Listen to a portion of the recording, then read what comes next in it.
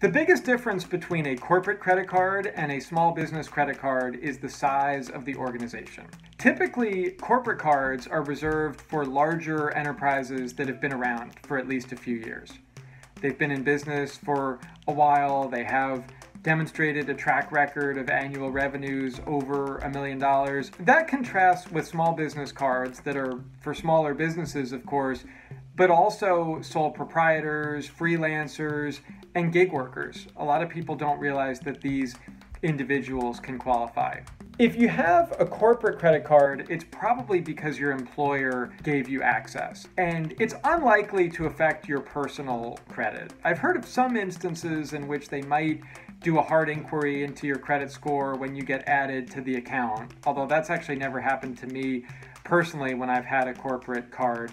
Beyond that, though, the business is liable for these charges. With a small business card, on the other hand, that account holder's personal credit is usually on the line, and their personal finances as well. So if the business goes under, they still have to pay it back.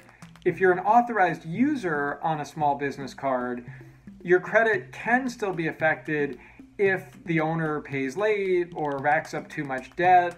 So that's an instance when you'd want to remove yourself from the account if something like that were to happen, and then that could get those damages wiped off right away.